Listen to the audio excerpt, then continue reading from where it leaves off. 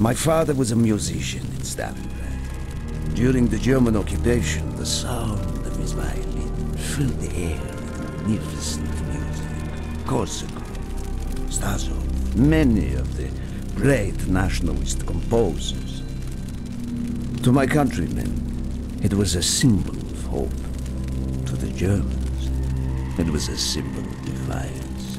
Even now, his music still haunts me. The Nazis slit his throat while he slept.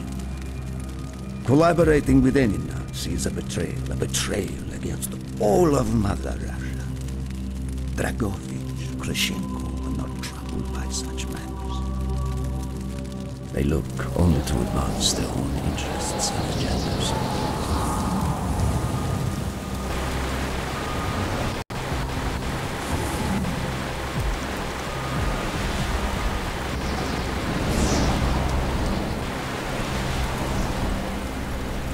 Everything is loaded. They are waiting.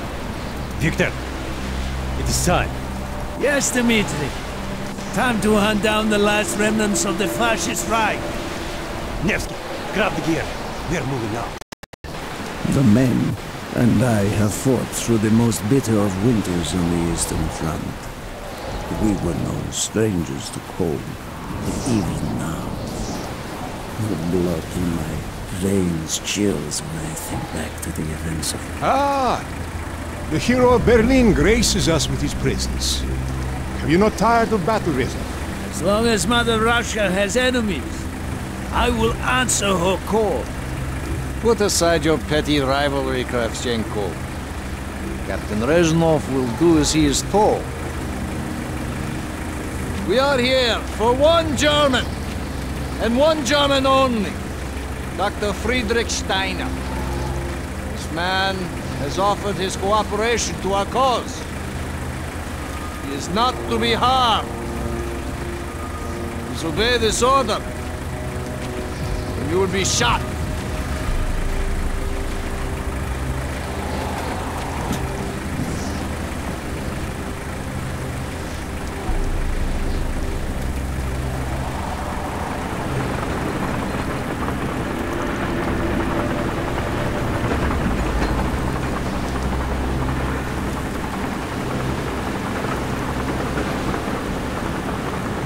What happened at Stalingrad, between you and Dragovich?